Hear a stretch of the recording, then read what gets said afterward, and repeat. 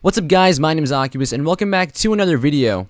So recently Palika uploaded a video where he crafted Dice of God 250 times and showed everyone how many times he got each item. I thought it'd be interesting to calculate the exact percentages and rarities of each of the items in Dice of God, and so that's what I did in this video, using a little math.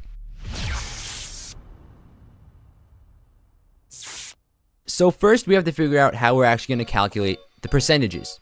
In Palika's video, he shows you the exact number of each item that he got, and we know the total number of items that he pulled from was 250. If we want to find the percentage for a specific extra ultimate, we take the number of that item, put it over the total number of items, 250, and multiply it by 100. Essentially, this is creating a proportion saying what would this amount be if it was a percentage out of 100. I was a little bit too lazy to do each individual calculation myself. Instead, I took a bit of a shortcut and used Google Sheets in order to organize my data. First, I went through Palika's video and I wrote down every extra ultimate or item that you could have gotten from Dice of God. Then I went through a second time and wrote down the number of that item that he got. As you can see, looking at the B column, we have exactly 250 items, so we didn't miss any. Finally, to calculate the percentage, I added a formula to column C so that Google Sheets would do the calculations for me. I was actually live streaming the whole calculation process, so here's a clip from that.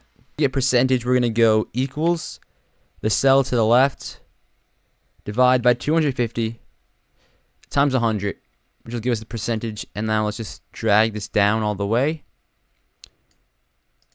Oh, that's nice. That's really nice. Okay, and those are the percentages. Lastly, I organized the items in order of increasing percentages to see the rarity of each one.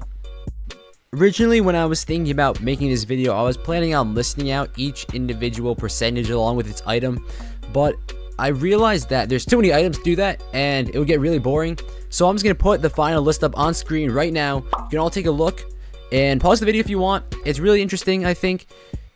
But, yeah, those are the maths that I did for you guys.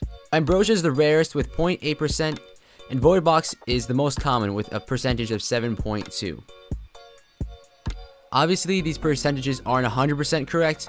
There could have been changes in probability if Palika had gone lucky or unlucky with certain items. We can get more accurate percentages by increasing the sample size from 250 to anything above that. 1,000, I'd be very interested to see what would happen if Palika did 1,000 of these or 10,000 of these.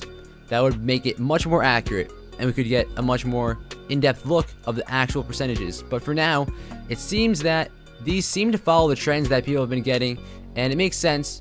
So take it for what you want, and I hope you enjoyed. If you're new around here, make sure to leave a like, subscribe. I'll see you in the next one. Peace out.